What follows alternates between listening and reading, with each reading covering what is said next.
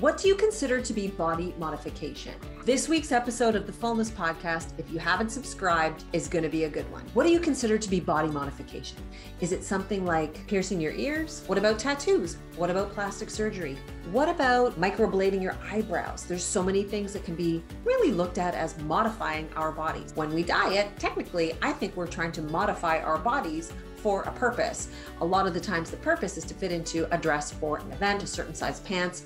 You know what I mean. My name is Tanya, and I consider myself a mindful nutritionist because I'm a health professional who took holistic nutrition, but at the same time wanted to stop dieting and all of the calorie counting talk. So I decided to enroll in mindful eating training, and here I am talking about it on the internet for menopausal women. I've spent many years dieting. I don't do that anymore. I want to help you not do that anymore. So if you like my content here, please hit subscribe to the podcast. On this current episode, I'm interviewing Mariana Den Hollander. She is an author of 2 books, The Heaviest Weight and The Heaviest Surgery. I've had her on the podcast before, but in this current episode, she's talking about all the after effects of her bariatric surgeries. Yes, she's gone through 2, and she's openly talking about some of the nutrition problems and body problems that she's experiencing for a surgery that she got only because she felt that her size was a hazard to her health. On the episode, she shares that she had normal blood pressure, normal blood sugar, all of those things,